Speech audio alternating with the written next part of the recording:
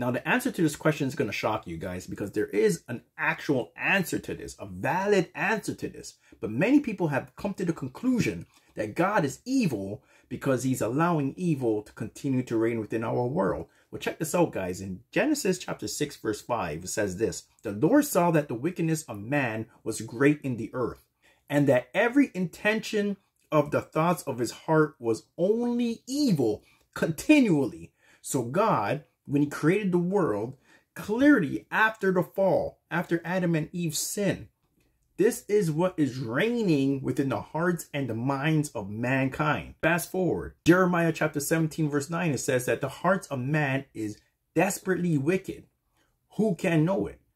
And the heart is deceitful above all else.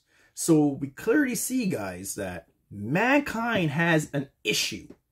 All right. And when we talk about evil, we cannot separate evil from mankind. And that's the problem that we have right now.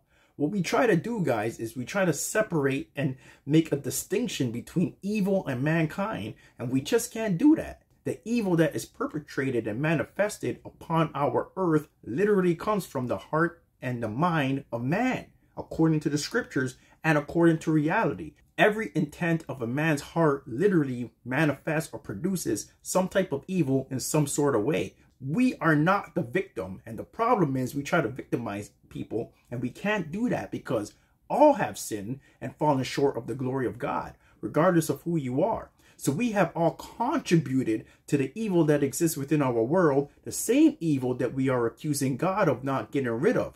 Not understanding and not knowing that if God was to get rid of this evil, he'll literally have to get rid of each and every one of us. Now, the question is this. Well, no, not really. Why would God have to destroy everybody? Why doesn't he just destroy the really, really bad people? Well, that's the problem, guys. The way you define evil is not the same way God defines evil. You got to understand, guys, that we're dealing with the all-holy, all-righteous God. God's perspective far exceeds our perspective. You got to understand that, guys, that we're dealing with the all-righteous God who cannot allow any sin to go unpunished. Now, in light of what we know, what is God going to do with the evil in our world? Because at the end of the day, guys, evil needs to be dealt with. Hence why Judgment Day is coming. Hence why we're going to have a Judgment Day. But also why God sent his son to die in order that the wrath of God that was supposed to be poured upon you and I for the evil that we have contributed through our hearts and our thoughts, literally the evil that exists within us because it has been passed down to us from our forefathers, Adam and Eve, we are without any excuse. But nevertheless, God sent his son, and his wrath has been poured upon his son so that his wrath may not be poured upon you and I.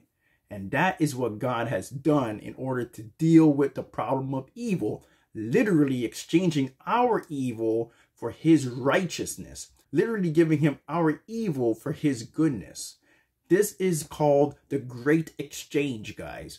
This is what God has done for you and I. So what has God done regarding the problem of evil?